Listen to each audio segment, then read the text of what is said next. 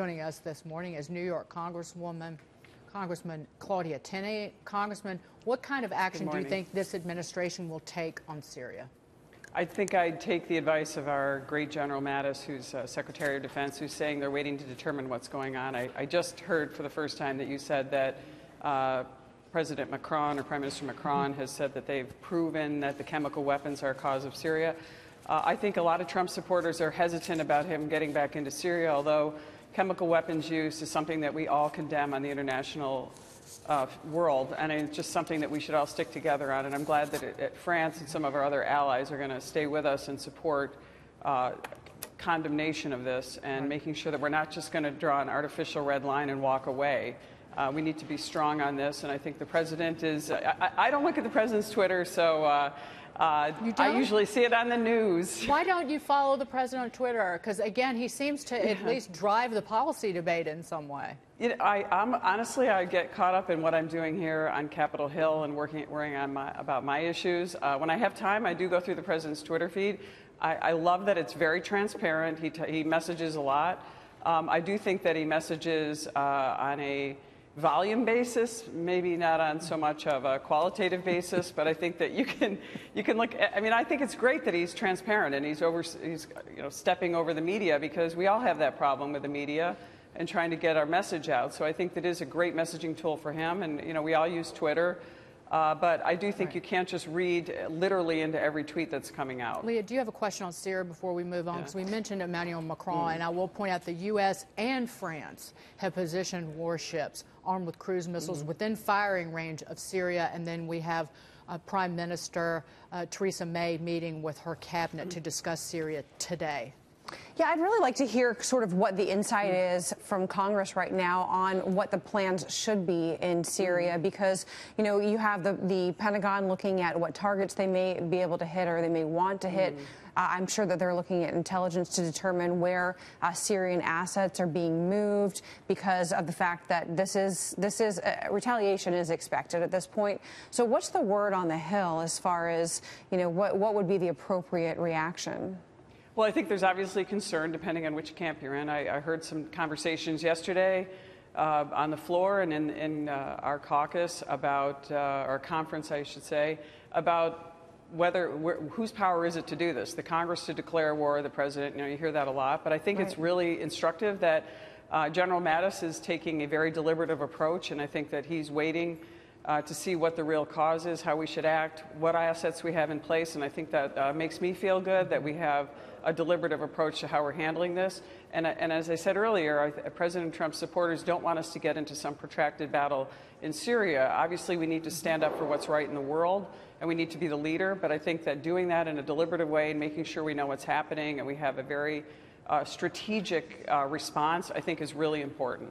You were talking about your constituency, the people who voted for you, who live in your district, Congressman, and that gets right to my next question. Tensions over tariffs and trade. China's Commerce Ministry said overnight that the U.S. is not, if it's not sincere, that means the U.S., in its attempts at a dialogue, trade negotiations will be impossible.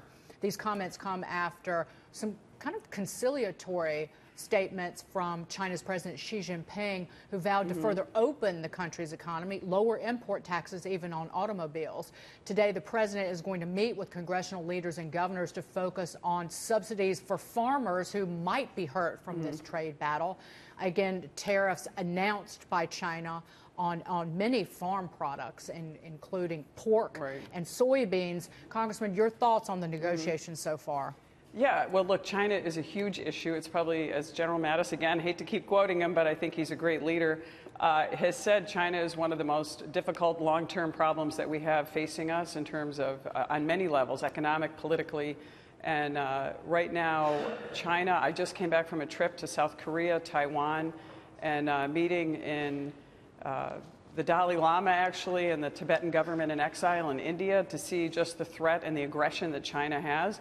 I think it's great that the president is having open negotiations with China and saying, look, somebody has to stand up for our district and our country on this trade issue. Trump won my district probably very handily by nearly 16 points because of the trade issue. I have the Rust Belt of New York. We've lost all kinds of jobs, because of NAFTA. Right now, we're seeing, dairy is a huge issue. You talk about soybeans crops, but dairy, New York is the #3 dairy producer in the nation, and we're seeing an unfair trade advantage, just for example, with NAFTA and the Canadian pricing on Class 7 milk. There are a lot of issues that are affecting us, and that I think the president's standing up and forcing China to the table, letting them react. You're seeing that China has backed down a little bit, and that we need to confront this. And I think the president's attempting to do that. And trade is a big issue in my district. We need jobs. We need to bring our companies back. And I heard you mention earlier something really important that's happening is that for once we now have a competitive tax rate for corporations. I run a small business, or used to. I can't anymore now that I'm a member of Congress. But my family business is in upstate New York and has been there since 1946. And seeing a reduction in taxes and benefits going to the lower and middle income taxpayers has been a huge help to our community against the oppressive tax regime coming from Albany. So a little bit of relief on the federal side has been a big boon for our district, and giving us a competitive advantage, and knowing that many of the companies that I've spoken with who were once great iconic businesses in New York and founded there are coming back. They're coming back to the United States because of tax reform. And that's something that I really give a lot of credit to our House leadership. Paul Ryan shepherded it through. The president was instrumental. And that's something that showed that we could get together as Republicans, which we need to do, and fight for things that matter to our lower and middle income taxpayers. And that as much as the Democrats wanted to cry the tax relief, it's working, and people know it. They feel it in their paychecks. They see it. Well, Congressman, speaking of Paul Ryan, who should take his place? Give me a name. That's a... Hey, let me first say, my sincerest wishes to Paul Ryan. He has been an elegant, strong leader. He's been maligned by some. He's a policy guy. He's a conservative. He's someone I respect very much. Even as a new member, I've heard you hear all this terrible stuff, but he has led our House and our conference with dignity. I don't agree with him on 100% of the issues, but he's put together and cobbled together a number of great initiatives. He's had a number of wins. Obviously, we wish that Obamacare repeal and replace could have been passed in the Senate, but I think he's great. In terms of our leadership, we have great leadership in the House. It's one thing that I've learned. I came in here as an independent conservative, and I look and see that, it's tough to govern with a group that's so diverse as the Republican conference. It's a lot of work to put us together. I mean, the Democrats stick together no matter what, but we actually stand on principle and policy. So I'm supportive of, let's see what shakes out this year. Paul Ryan says he's going to take us through to the finish next January 3rd. Let's let him keep doing that. Well, Congressman, you all need, on the Republican side, a big kumbaya moment, holding hands to fight back the Democrats in November. I agree. Thank you, Congressman. Thank you so much. Claudia Tenney.